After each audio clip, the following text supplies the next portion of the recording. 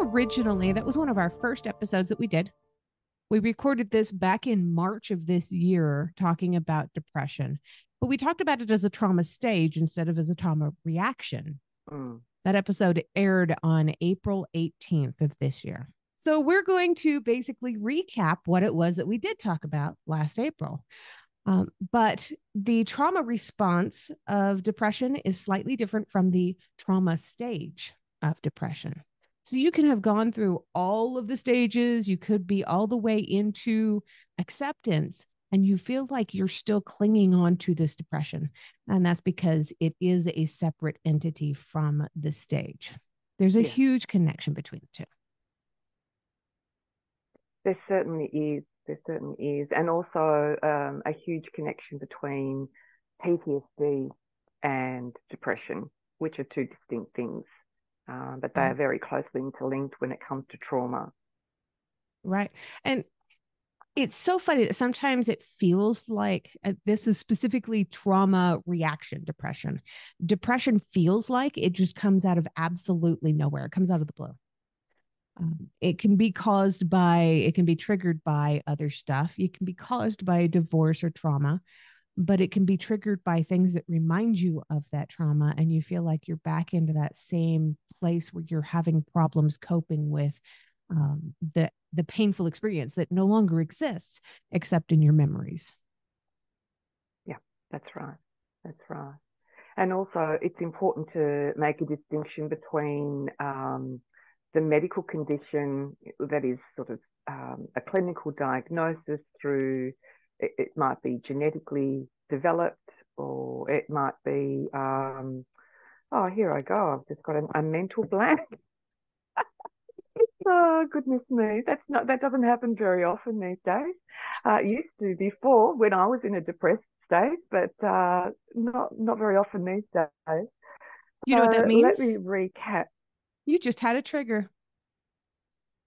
Ah, yeah, It yeah. made your mind go Interesting. blank, even though the depression didn't stick around very long. You just had a trigger that wiped out your brain. Hmm. And that is a really interesting thing that you bring up because basically with depression and trauma, um, there is a neurobiological and physiological change that happens that we've talked about before. And that happens in relation to depression with trauma. And it's about how we deal with that. That's the most important thing.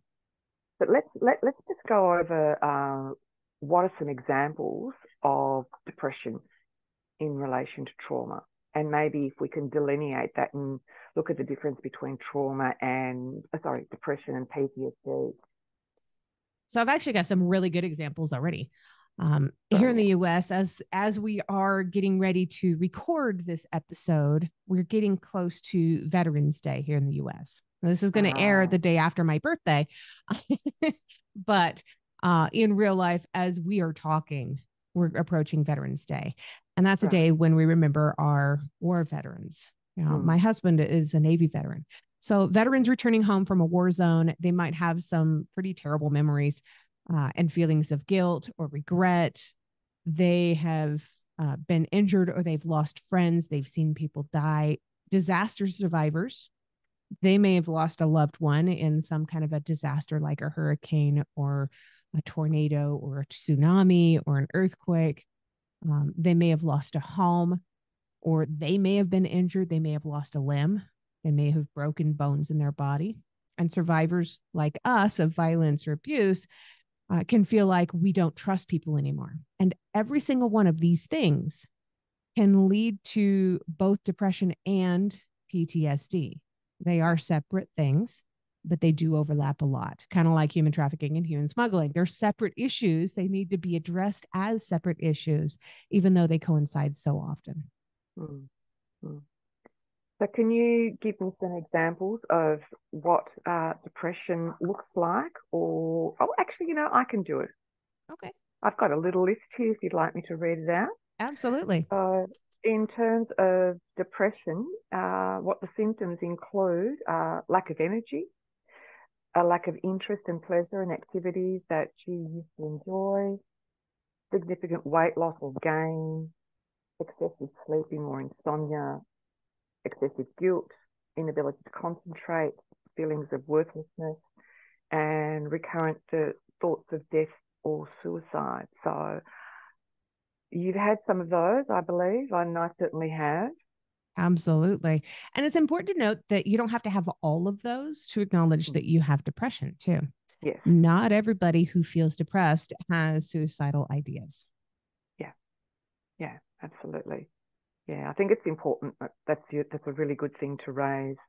I remember when I was going through a really extreme depressive period that I had significant weight loss and the insomnia was just out of this world. I literally would sleep only maybe 2 to 3 hours a night. Oh, And that's so my awful. body was, yeah, it was awful, totally. My body was totally dysregulated and I became very gaunt and, people around me started asking questions about what was going on because I also lacked that energy. I just didn't want to do anything, probably because I wasn't sleeping.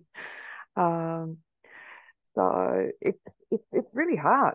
It's a really hard place to be, and coming out of that is the big challenge. And when it's related to trauma, it, the challenge is even intensified because you've got to deal with the trauma, you've got to deal with the depression, what goes first, the chicken or the egg kind of thing, and it's a hard place to be. Yeah. And when you're dealing with PTSD on top of the depression, when they coexist like that, I mean, what PTSD looks like is you can sometimes have really vivid flashbacks where you feel like the Mm. trauma is happening right now, that severe, that vivid. You can have really intrusive thoughts or really intrusive images flashing in your head. Specifically, if you have a near photographic memory like I do, you don't forget these things. Yeah, You can have yeah, nightmares, which nightmares is going to be the next episode that we're going to be discussing. Um, and intense distress at very real or rather symbolic reminders of your trauma. And you can have physical sensations like pain, sweating, nausea, trembling, all this stuff. When you couple all of that with depression, you feel like the world is caving in on you. It's not just the roof, it's everything. exactly. Yeah, and don't forget the hypervigilance. Oh, yeah. Yeah. That is a never ending thing in my world. And, I got to say, in some regard, it is a superpower. Mm-hmm. Yeah, let's talk about that. I like that because what we're doing there is reframing a story. And for me personally, that was a thing that actually helped me get out of where I was in terms of my headspace, my whole body, and the story I was telling myself that kept me going down that, vortex of depression. So reframing. Let's talk about that. I like that. So that hypervigilance and recognizing it as being like this superpower that we have, once we're out of these situations, we have to kind of hone it and use it as a skill rather than having it be a knee-jerk reaction.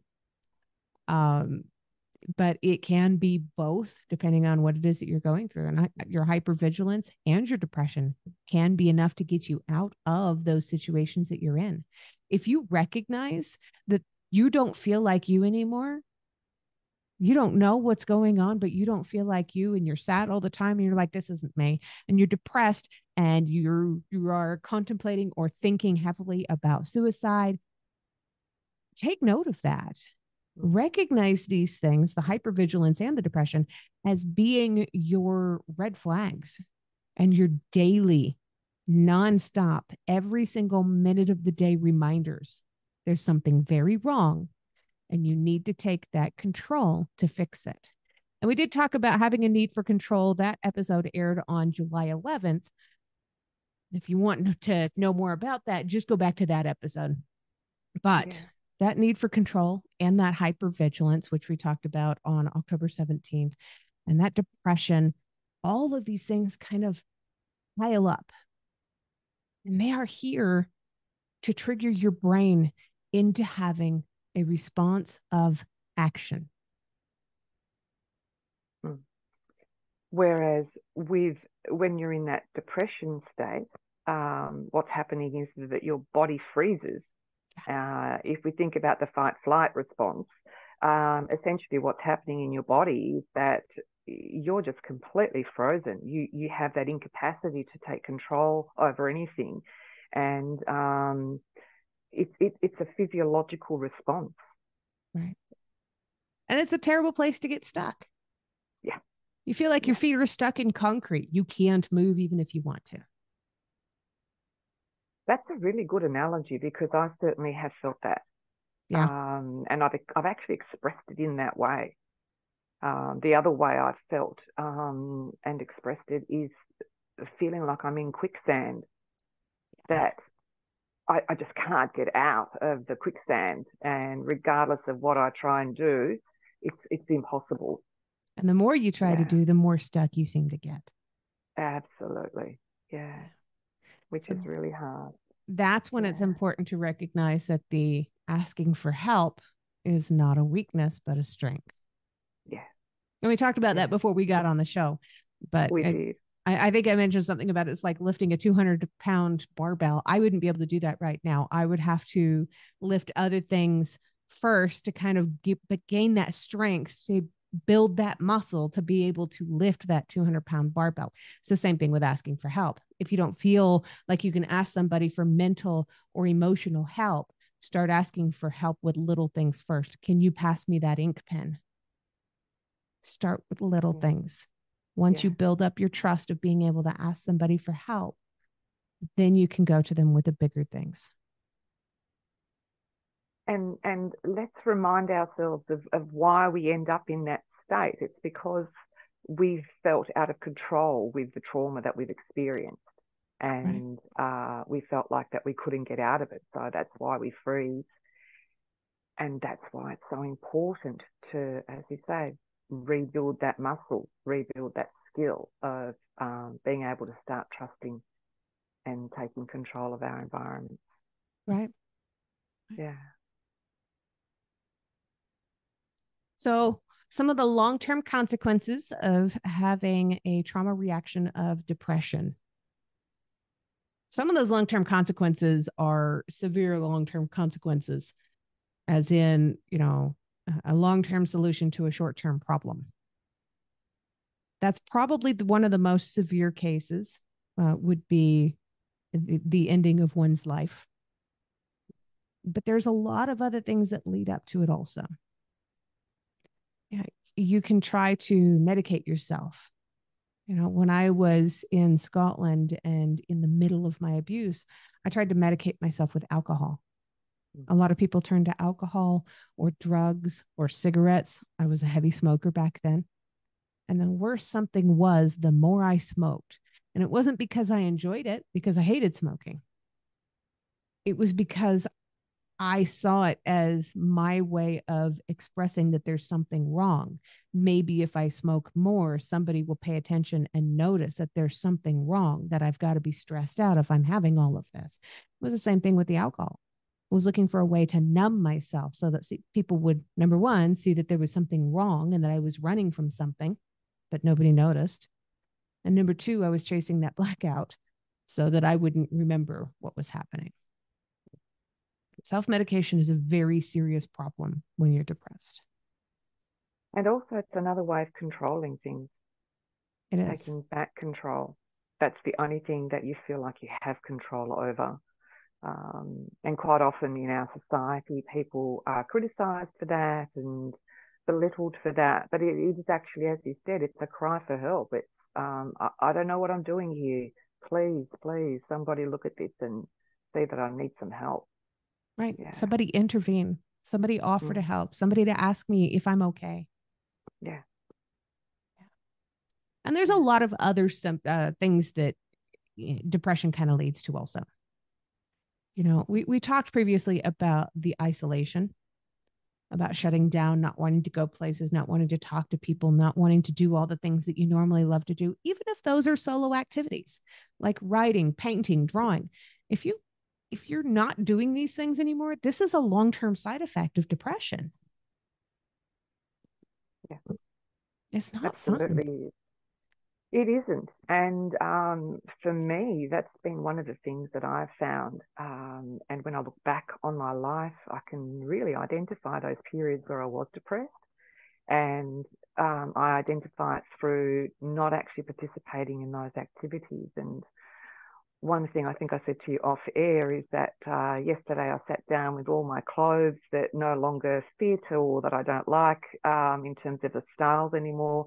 So I'm pulling apart all the material and I'm going to get creative and make up some of my own designs and put, obscure colors together. And but I'm being creative, and that's actually me getting back in touch with myself. And one of the things that I found coming out of depression is that more and more I've been able to reconnect with the things that I love to do and that I get excited about.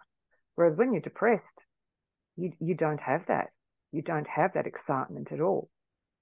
Yeah. You're just kind of wallowing around. And I think probably one of my biggest habits when I did have pretty severe depression was hiding in my room with the door closed, watching Netflix. Mm-hmm. That was Been kind of there. my thing. Yeah. Yeah. You sit there and Yeah. binge watch TV shows. And when that show ends, you just pick another one. And the reason I binge watched TV shows instead of movies was because it was a longer distraction. A movie would only distract me for an hour and a half to 2 hours at a time. Whereas a TV Mm. show, an hour after an hour after an hour after an hour could go on for days. Yeah. Yeah. That sounds very familiar. Yeah. It sounds very familiar. And Pints of ice also, cream and a frozen pizza. yeah,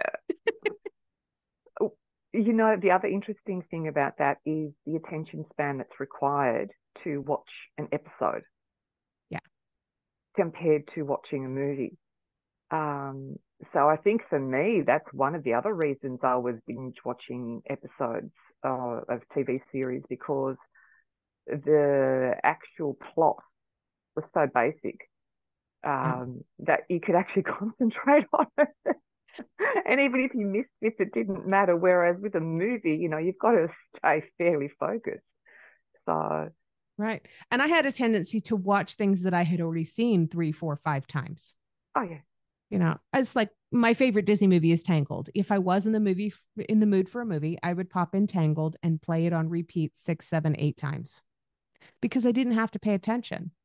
yeah, My brain could be yeah, somewhere else. I'm also a huge fan of Star Trek. I would put on Star Trek The Next Generation and watch the entire series all the way through and then start it again. Now that's a clear sign of major depression. yeah, yeah. And I think that's important that we really hone in on that, because a lot of us do binge watch, and it's sort of like it's become a bit of a thing in our society. But there's a fine line between being really involved in it and whether this is a sign that things are not right in our lives, and taking action. So, in terms of taking action, what kind of things helped you to overcome your depression? you know, Here's one that is going to shock a lot of people. And it's not something that everybody can do. And it's not something I would necessarily even suggest. I became a flight attendant. I would have been perfectly happy being a hermit for the rest of my life. But here was this opportunity before me to be hired as a flight attendant and to go travel the world. At the time, I was terrified of traveling because of what I had been through on my last travel. I was terrified of going places I had never been to before. Absolutely terrified of leaving my home. I was so scared of the entire world. But I also recognized that I had this I didn't care if I lived or died attitude anymore. And because of that, I became a flight attendant. And doing that job got me out of my little comfort zone space and back out into the world. So, probably the way I would translate that for most other people is to stay in touch with people you care about. Don't withdraw from life. It's not going to do you any favors to withdraw from life.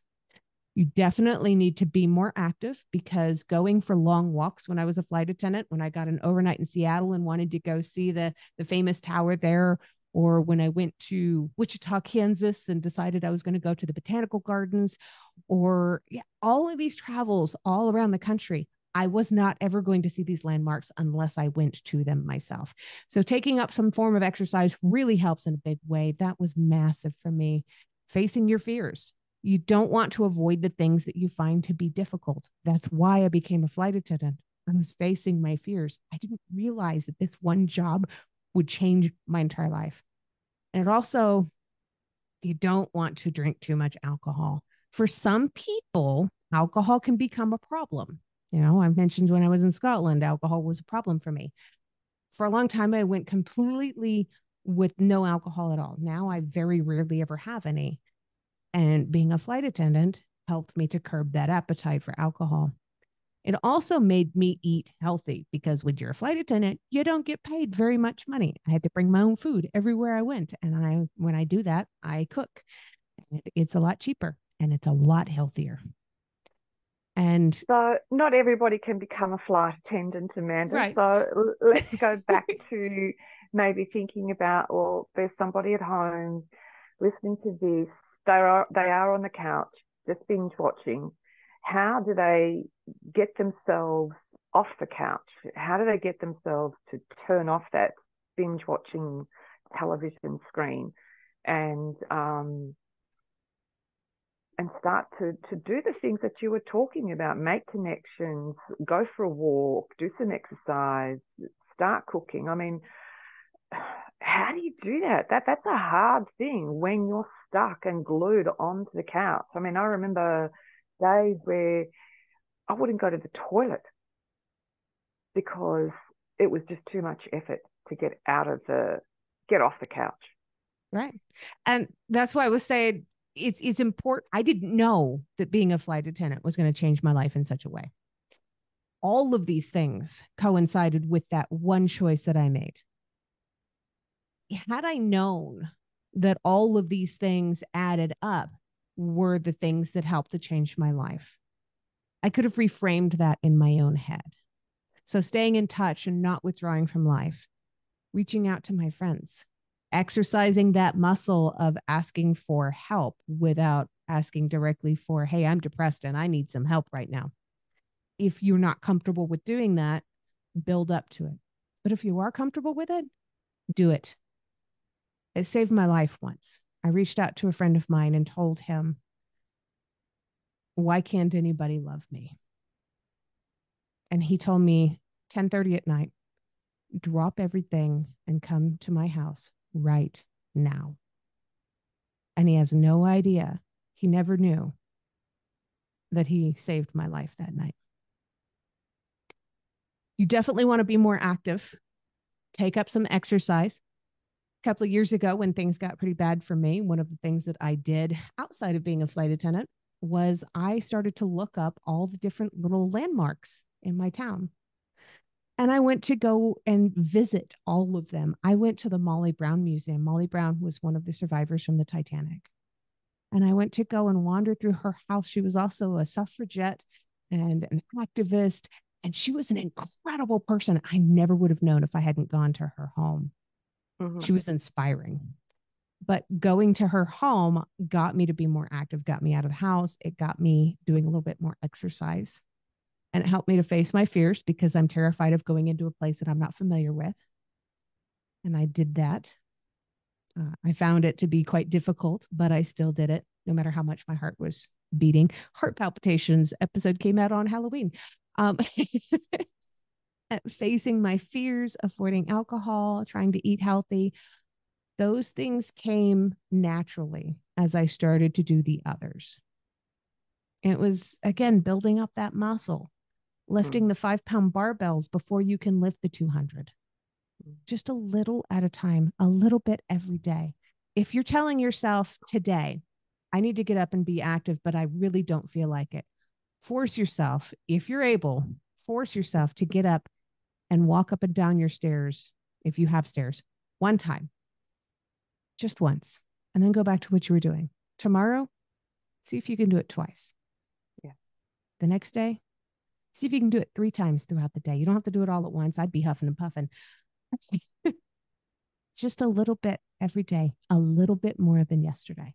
Mm-hmm. So it seems to me one of the key things is to find that motivation to just do something, whether it is you know, putting some bread in the toaster so that you can make yourself some toast rather than pull out of the freezer a frozen pizza.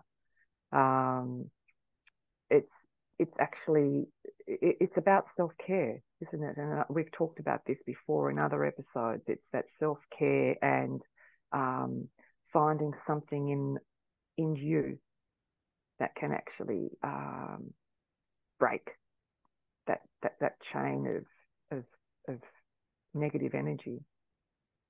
Probably one of the greatest bits of advice that I ever got was go learn about your world. Mm. It doesn't have to be your world internally. It can be your world externally. It can be your town. It can be your village. It can be your state.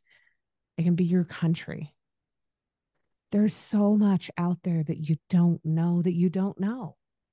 Yeah, Go and that's explore true. it. Find Mm. something that motivates you and inspires you.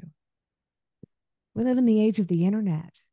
It's not far fetched to think that we can hop on some event website somewhere and find something for free Yeah, that might just get us up off the couch. yeah. So, for in 1 minute, can you just summarize today's episode for us in terms of what are the key points that people need to go away with? You can go all the way through all of the stages of trauma and still end up with depression, especially in the acceptance phase. Depression isn't somewhere you have to stay. Depression as a trauma response can stick around and it can do odd things to you once in a while. It can pop into your brain and wipe out whatever it was that you were thinking of in just an instant. But it's important to recognize it, understand it, and do what you can to fight it back. By fighting it back, you are taking more control over your life and you more of control of your situation instead of allowing the prior situations that you lived through to continue to control you. You've got this, but if you do need to ask for help, it's okay to do that too. Yeah, absolutely. And maybe going and seeing a doctor might be a good place to start if you're too frightened to go and reach out to anybody else. It's a big step. It's a big Yeah. step. I've never met a Well, therapist that didn't have a therapist.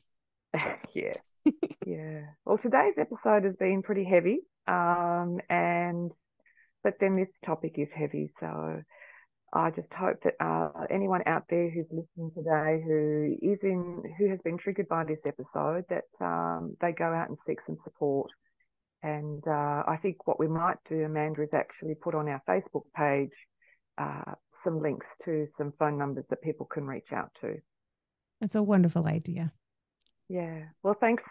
Lovely to see you again, Amanda. Let's look forward to next time. Absolutely. Next time it's nightmares.